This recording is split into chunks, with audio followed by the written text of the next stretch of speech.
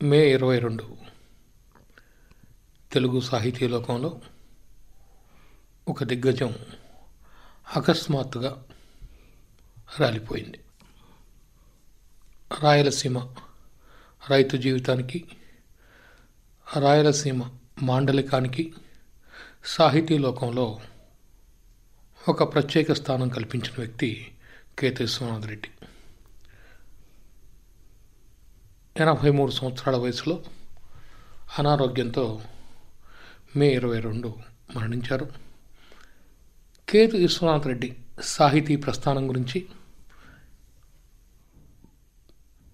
ఎక్కువ కాలం పరిచయం ఉన్న వాళ్ళు ఎంతోమంది ఉంటారు. ఈరోజు మన ఆకాశవాణి స్టూడియోస్కి అటువంటి వారిలో ఒకరైన మందలపర్తి కిషోర్ గారు రావటం జరిగింది. కిషోర్ గారు, మీకు ఒక తెలిసిన కాడి నుంచి, అంటే సాహిత్యంలో దాదాపు మీ వయసు 15 సంవత్సరాల కాడి నుంచి కేతు గారితో పరిచయం ఉంది. అవునండి. అంటే ఎట్లా కలిగింది పరిచయం? కేతు విశ్వనాథ రెడ్డి గారు నాకు ఊహ తెలిసిన నాటికే ఆయన ప్రముఖ అభ్యుదయ రచయిత. కడపలో యుగ సాహితీ అనే పేరుతో ఒక అభ్యుదయ రచయిత ఒక వేదిక లాంటిది ఒకటి చాలా యాక్టివ్గా పనిచేస్తూ ఉండేది. అందులో విశ్వనాథ రెడ్డి గారు ఒకరు. విశ్వనాథ రెడ్డి గారిని కులం పేరుతో ప్రస్తావించడం అనేది ఆయన పేరు పూర్తిగా రాసుకున్నప్పుడు కనపడమే తప్ప ఆయన ఆప్షన్స్లో కానీ ప్రెజెన్స్లో కానీ ఎవరు ఆయన్ని ఆయన కులం రిఫరెన్స్తో మాట్లాడేవారు కాదు. ఆయన్ని అందరూ విశ్వం గారు అనేవారు. తర్వాత నాయన అని పిలిచేవాడు. అందరినీ నాయన అనేవాడు. ఆయన చాలా నాకు తెలిసినట్టుగా ఆయనకి నా వయసుకి రెట్టింపు వయసు అయింది. ఆయన చాలా చనువుగా ముఖం మీద చెయ్యేసి మంచి స్నేహంగా ఉండేవారు. తర్వాత ఆయన దగ్గర ఏంటంటే సాహిత్యానికి సంబంధించి, రచయితలకు సంబంధించి చాలా యానెక్డోట్స్ ఉండేవి. ఆయన ఎక్కడుంటే అక్కడ ఒక సాహిత్య వాతావరణం ఉంటుంది. ఆ సాహిత్య వాతావరణానికి పరిమితులు లేవు. అది పెద్ద విశేషం. చాలామంది ఇప్పుడు కే సభ, మధురాంతకం ఇలాంటి వాళ్ళకి ప్రత్యేకం ఎలాంటి అభ్యుదయ లేకపోతే విప్లవ లేకపోతే ఆధునిక ఇలాంటివి అలాంటి విశేషణాలు ఏమీ తగిలించడం ఇష్టపడని రచయితల బృందం. వాళ్ళతోనూ చాలా స్నేహంగా ఉండేవారు. వల్లంపాటి, పెద్దిభొట్ల, లేకపోతే రాచమల రామచంద్రారెడ్డి గారు. అంటే రాచమల రామచంద్రారెడ్డి గారి ప్రభావం ఎక్కువ అంటారు, లేకపోతే గురువుగా భావిస్తారంటారు కదా? అంటే సాహిత్యంలోనూ రాజకీయాల్లోనూ కళల్లోనూ ఈ గురు శిష్య సంబంధం అనేది అలంకారికంగా చెప్పుకునే మాటే. నిజంగా ఆ గురువుని అనుసరించి మనం ఏదైనా రాస్తే మన వ్యక్తిత్వం కూడా ఏమీ మిగలదు. దానికి పెద్దగా గౌరవం కూడా ఉండదు. అంచేత శిష్యుడు గురువు అనే రిలేషన్ కన్నా మీరు అన్నారు ప్రభావం అని, ఆ ప్రభావం చాలా ఎక్కువ రారా గారిది. ఆయన రారా గారు చాలా ప్రభావశీలి. ఆయన చాలా ప్రాచీన సాహిత్యంలోనూ చాలా గట్టివాడు. ఆయన యూరోపియన్ వెస్టర్న్ లిటరేచర్ అంతా బాగా తరువుగా చదివినవాడు. ఫిలాసఫీ బాగా చదివినవాడు. ఈ మార్క్సిస్ట్ క్లాసిక్స్ అన్నీ కూడా బాగా తరువుగా చదివిన మనిషి. చాలా అరుదైన ఒక వ్యక్తిత్వం అయింది. సహజంగానే ఒక విద్యార్థి దశలో అంటే కొత్త విషయాలు నేర్చుకోవాలన్న ఆసక్తి బాగా ఉండేవాళ్ళని అయస్కాంతంలాగా ఆకర్షించే లక్షణం ఒకటి ఉంది. అన్నిటికీ మించి రాచమల రామచంద్రారెడ్డి గారు ఏది ఆయన మాట్లాడేది తక్కువ, వినేది ఎక్కువ. వారి ప్రభావం ఎక్కువగా కేతు గారి మీద చూడొచ్చు అంటారు. అద్భుతంగా. ముఖ్యంగా మీకు ఒక ఉదాహరణ చెప్తాను. విశ్వనాథ రెడ్డి గారు కానీ, లేకపోతే కుప్పిరెడ్డి పద్మనాభరెడ్డి గారు కానీ, లేకపోతే ఆర్వీఆర్ కానీ, నల్లపాటి రామప్ప నాయుడు గారు కానీ వీళ్ళందరూ కూడా కథలలో అంతో ఇంతో చేసుకున్న వాళ్ళే. సొదుం జయరాం వీళ్ళంతా కథకులుగా మారడానికి ఒక కారణం బహుశా రాచమల్లి రామచంద్రారెడ్డి గారు కూడా ఒక కథా రచయిత కావచ్చు కారణం. అలా ప్రభావం అలా పడుతుంది, పరోక్షంగా ఉంటుంది. ఆయన కథలు లాంటి కథలు వీళ్ళెవరూ రాయలేదు, కానీ గురుత్వం అక్కడే ఉంది, ప్రభావం పాజిటివ్గా ఉంది. ఆ సానుకూలమైన ప్రభావం అలాగా కడదాకా కొనసాగింది. అంటే ముఖ్యంగా కేతు గారి సాహితీ జీవనంలో మీకు ఎటువంటి దశలు కనిపిస్తాయి? వాస్తవానికి విశ్వనాథ రెడ్డి గారు మంచి కథకులు. తర్వాత రోజుల్లో నవలా రచన కూడా చేశారు. అంతకుముందు ఆయన జర్నలిస్టు. ఆంధ్ర జనత అనే ఒక పత్రికలో ఆయన కొన్నాళ్ళు పార్ట్ టైం జర్నలిస్ట్గా పనిచేశారు. తర్వాత ఆయనకి కవిత్వం మీద కూడా చాలా అభిమానం ఉంది. మన చలంగారి అల్లుడు అని చాలామంది రిఫర్ చేసే ఆయన ఇస్మాయిల్, కవి చెట్టు ఇస్మాయిల్, ఆయన తమ్ముడు అని చెప్పి కూడా చాలామంది ఆత్మీయంగా తలుచుకునే ఆయన ఒక మంచి కవి ఉన్నాడు. 2 పుస్తకాలు రాశాడు ఆయన వజీర్ రెహమాన్ గారు కేతు విశ్వనాథ రెడ్డి గారు క్లాస్మేట్స్, హాస్టల్లో రూమ్మేట్స్ కూడా అన్నమాట, చాలా సన్నిహిత మిత్రులు. ఆయన కవిత్వాన్ని చాలా బాగా చక్కగా అనలైజ్ చేసి చెప్పేవారు. అలాంటి ఒక లిటరరీ అప్రిసియేషన్ అనేదాన్ని అదొక అంటే ఒక పూర్తి స్థాయి విమర్శకి ఆయన తన కాలాన్ని అంకితం చేయలేదు, కానీ మంచి నిట్ట నిలువుగా దాన్ని అనలైజ్ చేసి చెప్పడంలో ఆయన చాలా దిట్ట. ఒకటి. రెండోదేమో ఆయన కథలు, ఆయన నవళ్ళు. మూడోది ఏంటంటే ఆయన భాషావేత్తగా భాషా శాస్త్రానికి సంబంధించిన కృషి చేశారు. ఉదాహరణకి నామెన్క్లేచర్ స్టడీస్ అని అంటారు. అంటే పేర్లకు సంబంధించినది, దానికి సంబంధించిన భాషాపరమైన విశ్లేషణ ఒకటి ఉంటుంది. అదొక స్వతంత్ర అధ్యయన రంగం అది. ఆ రంగంలో విశ్వనాథ రెడ్డి గారు ఒక గొప్ప టర్నింగ్ పాయింట్ లాంటి ఒక థీసిస్ ఇచ్చారు ఆయన. కడప జిల్లా ఊళ్ళ పేర్లని. చాలా మంచి పుస్తకం అది. ఆ పుస్తకం మొట్టమొదటిసారి చదివినప్పుడే మాకందరికీ కూడా ద్రవిడియన్ ఎటిమలాజికల్ డిక్షనరీ అని ఒకటి ఉంటుంది, డిఈడి అంటారు. ఆ పుస్తకం ఆధారంగా మన చుట్టూ ఉన్న పదార్థాల పదం అర్థం ఆ రెండింటికి ఉండే ఒక గతితార్కికమైన సంబంధం ఎలాగా గుర్తించవచ్చు అనేది ఆయన అందులో చక్కగా రాశారు.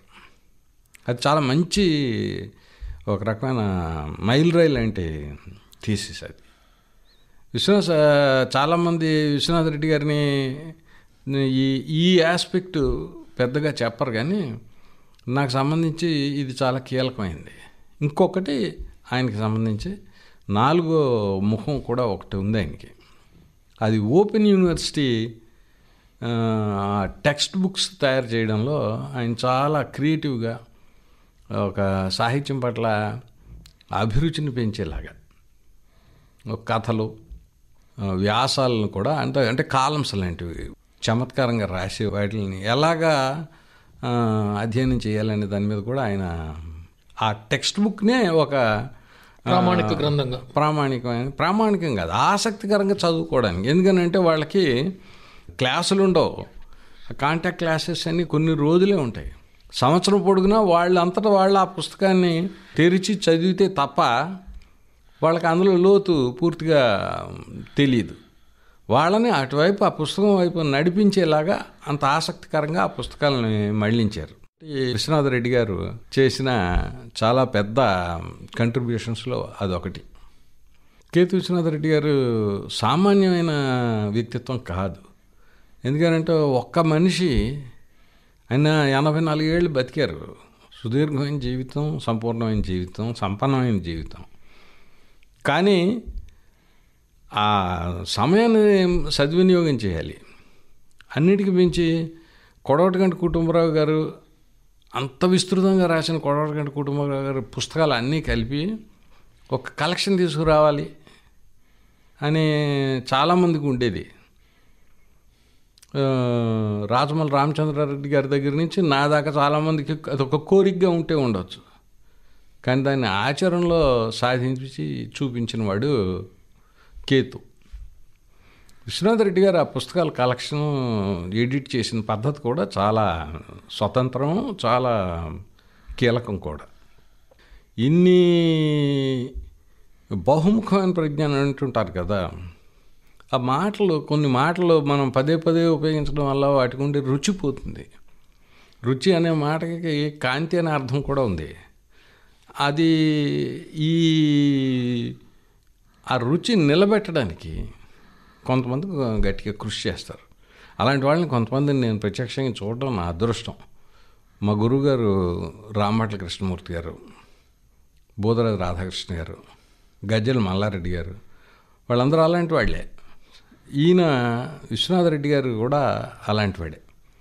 విశ్వనాథ రెడ్డి గారికి ఇన్ని రంగాల్లో ఇంత ఇది చేశాడా అనేది చాలామంది ఎందుకో కానీ ఒక రకమైన మౌనం పాటిస్తున్నారు. ధర్మం కాదు అది. ఇంత కృషి చేసిన వాడిని ఈ జాతి గుర్తుపెట్టుకోవాలి. అంటే ముఖ్యంగా ఆయన కృషికి కేంద్ర సాహిత్య అకాడమీ పురస్కారం లభించింది. అవును. అదేవిధంగా అనేక పురస్కారాలు లభించాయి. అవును. అదేవిధంగా ఆయన కథకుడుగా తెలుగు సాహిత్యంలో ఆయన ఒక దీపస్తంభంగా నిలిచారని చెప్పుకోవచ్చు. అవును.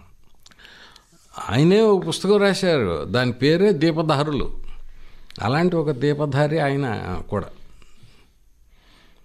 ఆయన కాకపోతే నేను అంటున్నది ఏంటంటే ఆయనకి బహుమతులు రాలేదు, పురస్కారాలు రాలేదు, ఆయనకి అన్యాయం జరిగిందని కాదు నేను అనేది. న్యాయం జరగవలసినంత జరగలేదు ఆయన. అది ఎందుకు జరగలేదు అని అంటే ప్రత్యేకించి కారణాలు ఏమి ఉండవు. ఒక ఆయన దానికోసం ప్రత్యేకంగా క్యాంపెయిన్ చేసుకునే మనిషి కాదు. మళ్ళీ స్వభావరీత్యా చాలా స్నేహశీలి. ద్వారకా హోటల్లో ఈ కేశవారెడ్డి గారు, దేవిప్రియ, తర్వాత మన ఆశారాజు, ద్వారకా మిత్రులు, తర్వాత వీళ్ళంతా వచ్చి అక్కడ కూర్చునే దగ్గర దాదాపు ప్రతి మీటింగ్లోనూ కేతు విశ్వనాథ రెడ్డి గారి ప్రజెన్స్ ఉండేది. అలాగా ఆయన అందరితో స్నేహంగానే ఉండేవాడు. చేకూరు రామారావు గారికి మంచి మిత్రుడు, బోదరాజు రాధాకృష్ణ గారికి మంచి మిత్రుడు.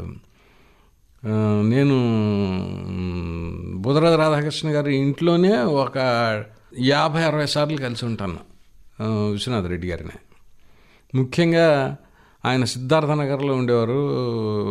మా గురువు బోదరాజు గారు మోతీనగర్లో ఉండేవారు. దాదాపు 2 పక్కనే.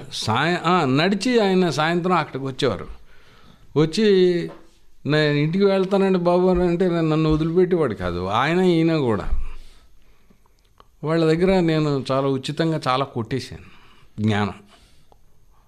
అలాగా అది ఒక అనుకోకుండా కలిసి వచ్చిన ఒక అదృష్టం లాంటిది నాకు. అంటే రాయలసీమ కథా సాహిత్యం తీసుకున్నప్పుడు మధురాంతక రాజారాం, అట్నే కేతు విశ్వనాథ రెడ్డి గారు, వీళ్ళిద్దరి యొక్క ఎత్తుగడ ఒకటేనొచ్చు అంటారు. అంటే ఇద్దరి కథలు రాయలసీమ కథా సాహిత్యాన్ని నిలబెట్టాయి. అది అంతవరకు ఆ పోలిక ఉన్నమాట నిజమే. కానీ అలాగే ఎవరితోనైనా పోల్చాలంటే ఒక రాయలసీమ దీనికి పరిమితం అయితే, ఆ రచయితల సమూహానికి పరిమితం అయితే, కె సభా గారితో ఎక్కువ ఇవి పోలికలు కనపడతాయి. కె సభా గారి కథల్లో ప్రధానంగా వ్యవసాయదారుడి జీవనం ఇతివృత్తంగా ఉంటుంది. మధురాంతకం రాజారాం గారు రాసిన వాటిల్లో కూడా ఉంటుంది. కానీ మధురాంతకం రాజారాం గారి కథల్లో ప్రధానంగా కనపడేది మధ్యతరగతి, రాయలసీమ మధ్యతరగతి. ఈ దాంట్లో ఈ రాయలసీమ మధ్యతరగతి కాదు, గ్రామీణ మధ్యతరగతి. వాళ్ళు కూడా భూమి మీద వ్యవసాయం మీద ఆధారపడి జీవించిన వాళ్ళు. రంగా గారి ఆలోచనకి ప్రభావితుడైన వాడు సభా గారు. ఆయన కథలు ఉన్నట్టుగానే విశ్వనాథ సత్యనారాయణ గారి మన కేతు విశ్వనాథ రెడ్డి గారి కథలు ఉండవు. కానీ విశ్వనాథ రెడ్డి గారు ఒక వాన కురిస్తే అని ఒక కథ రాశారు. అది మొత్తం రాయలసీమ వ్యవసాయదారుడి, రాయలసీమ రైతు, వర్షాధారమైన పంటల మీద ఆధారపడి బతికే రైతు తనలో తను ఎలాగా కుమిలిపోతుంటాడో, ఒక అనిశ్చితి, ఆ వర్షం ఆ టైంకి పడుతుందా పడదా అని. ఆ కథ మొదలయ్యేది అది ముగిసేది కూడా ఒకే మాటతో, వాన కురిస్తే, ఒక్క వాన కురిస్తే, అదునుకి ఒక్క మంచి వాన కురిస్తే అని మొదలవుతుంది. అదే వాక్యాలతోటి, అదే వాక్యంతో అది పూర్తవుతుంది. అందులో కొన్ని తరాలు గడిచిపోతాయి ఈ కోరికలో. ఇందులో వ్యవసాయం వదిలిపెట్టుకుని పోవచ్చు, నిర్బంధం ఏమీ లేదు. కానీ వాళ్ళు పోలేదు అలాగే. దాని వెనకాల పనిచేసిన ఒక సామాజిక మనస్తత్వం ఏంటి, ఏదో సినిమాలో నేను ఎక్కడో విన్నాను, అది ఒక డైలాగు, వ్యవసాయం ఒక వృత్తి కాదు, అది ఒక జీవిత విధానం అని.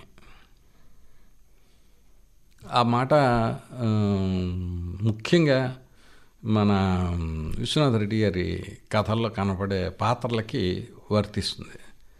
తర్వాత అలాంటివి మీకు కేశవరెడ్డి గారు, డాక్టర్ కేశవరెడ్డి, ఆయన రాసిన కథల్లో కూడా ఆ పాత్రలు, బక్కిరెడ్డి ఇలాంటి పాత్రలు ఉన్నాయి కదా, అవన్నీ మోగవాని పిల్లన్న గురువి ఇలాంటివి, అవి అందులో కనపడుతుంది.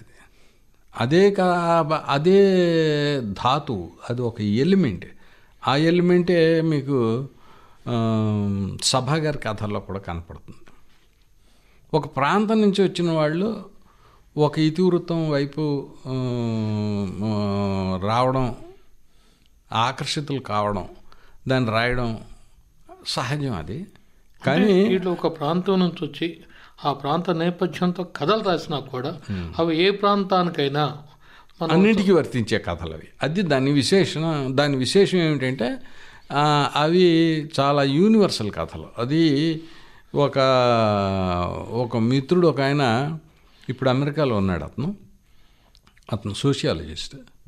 అతను ఏదో అక్కడ ఒక కాన్ఫరెన్స్లో ఒక అమెరికన్ రైతుని కలిశాడట. అతను మీ దేశంలో ఎందుకని రైతుల ఆత్మహత్యలు అవి ఎక్కువగా జరుగుతూ ఉంటాయి అని అతను అడిగాడు. అడిగితే నేను అతనికి భోజనం చేస్తున్న టైం అది, తిండి తినడం మానేసి నేను అతనికి ఎక్స్ప్లెయిన్ చేశాను. అతను అంతా విని నువ్వు ముందు భోజనం పూర్తి చేయని, నా భోజనం పూర్తయ్యేదాకా కూర్చుని, తర్వాత మా దేశంలో ఆత్మహత్యలు జరగడం లేదు కానీ రైతు పరిస్థితి మీ దేశంలో రైతు పరిస్థితి కన్నా గొప్పగా ఏమీ లేదు అని అన్నాడని ఆయన ఒక పబ్లిక్ అడ్రస్లోనే, ఒక మీటింగ్లోనే చెప్పాడు. అంచేత ఇదేంటంటే విశ్వజనీనం, సార్వజనీనం అయింది. అంటే ఒక్క రాయలసీమ రైతుకే పరిమితం కాకపోగా, ఒక్క తెలుగు రైతుకే పరిమితం కాకపోగా, ఒక్క దక్షిణాది రైతుకే పరిమితం కాకపోగా, భారతీయ రైతుకే, వ్యవసాయదారుడికే పరిమితం కానిది ఇది. దీనికి ఒక అంతర్జాతీయమైన స్వభావం ఉంది అని మనకి అర్థమవుతుంది. విశ్వనాథ రెడ్డి గారి కథలు ఇతర భాషల్లో కూడా అనువాదానికి అయ్యాయి. చాలా కథలు అనువాదం అయ్యాయి. ఆయన కథలన్నీ కూడా చాలా మంచి కథలు. విశ్వనాథ రెడ్డి గారి కథలు అన్నింట్లోనూ కేవలం రైతు సమస్యలు, వ్యవసాయం, వాటిల్లో ఉండే ఇవే చర్చించలేదు ఆయన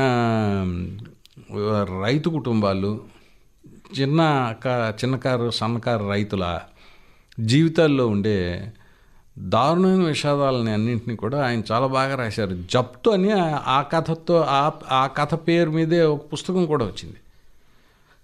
ఆ పుస్తకంలో జప్తు కథ చూస్తే హృదయదారకమైన కథ అది ఈ వ్యవసాయాన్ని నమ్ముకుని, నేలను నమ్ముకుని, దివాళా తీసిన ఒక ఒక మరి అలాంటి మాట అంటే ఎవరికైనా కోపం వస్తుందేమో కానీ ఒక రకమైన అది ఒక హెల్ప్లెస్, ఒక నిస్సహాయుడి కథలాగా ఉంటుంది అది. అలాగే ఆయన దాపుడు కోక అని ఒక కథ రాశారు. అదొకటి చాలా మంచి కథ. దాపుడు కోక చాలా సున్నితమైన ఒక పేదరాలి మనోభావం అది.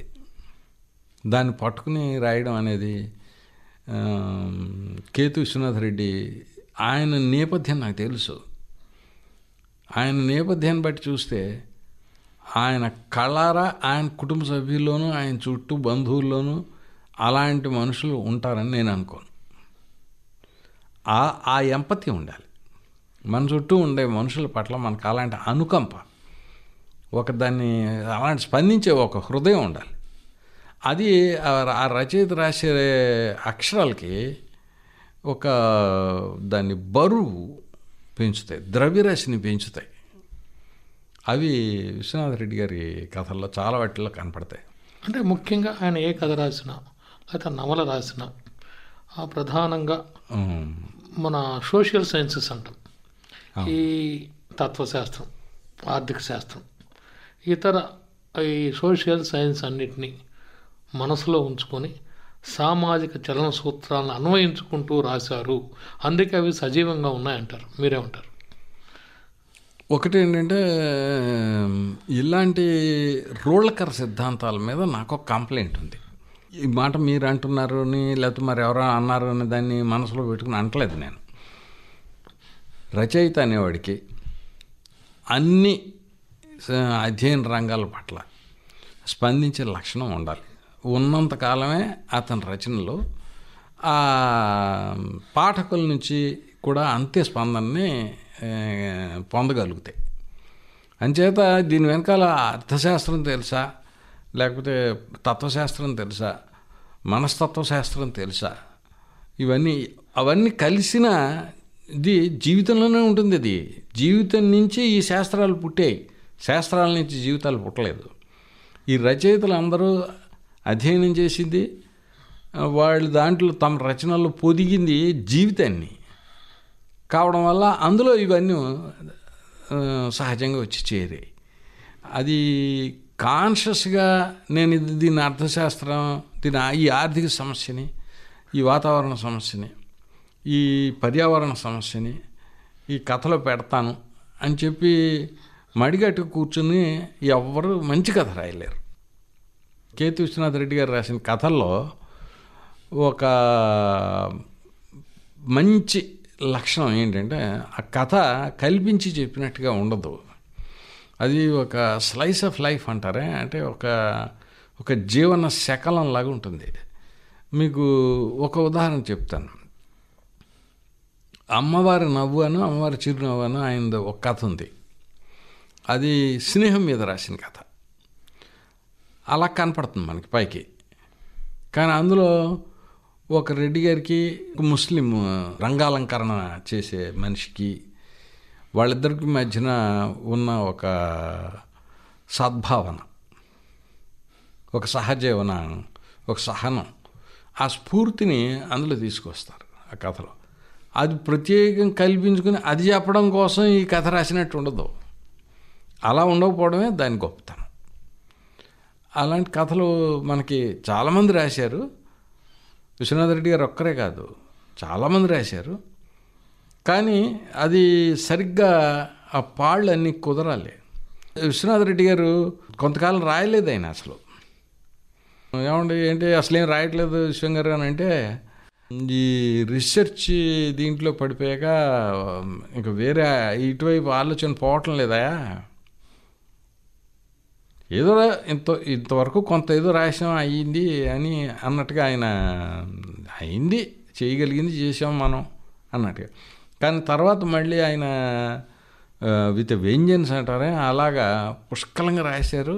తర్వాత బాగా దానికి కథకుడిగా ఆయన రుణం ఆయన తీర్చుకున్నాడు. ఆయన తెలుగు భాషకి చాలా కొద్దిమందే అలా చేయగలుగుతారు.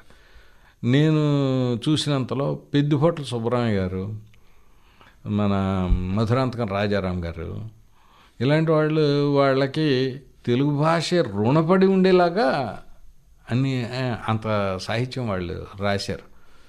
ఇంకా అంతకు మించి ఇంకా అసలు మన మాటల్లో పెట్టలేనంత సాహిత్య సేవ చేసిన వాళ్ళు కూడా ఉన్నారు. కొడవటిగంటి కుటుంబరావు గారు లాంటి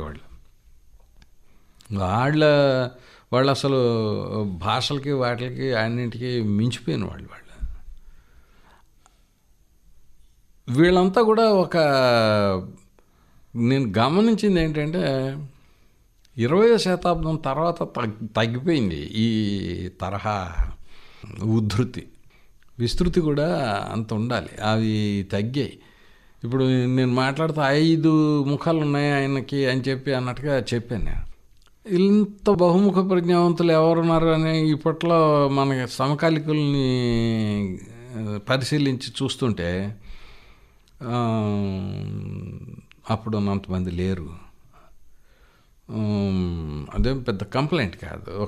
ఒక్కొక్క కాలంలో అలాగా ఒక్కొక్క కెరటాలు పైకి లేస్తాయి, కొన్ని కత్తిరి కెరటాలలాగా అక్కడ మధ్యలోనే పడిపోతాయి, కొన్ని ఆకాశాన్ని అంటుకుంటున్నంత పైకి ఎగురుతాయి. అది చాలా శ్రీశ్రీ అన్నాడే, తెలియని ఏ తీవ్ర శక్తిలో నడిపిస్తే నడిచి మనుషులని.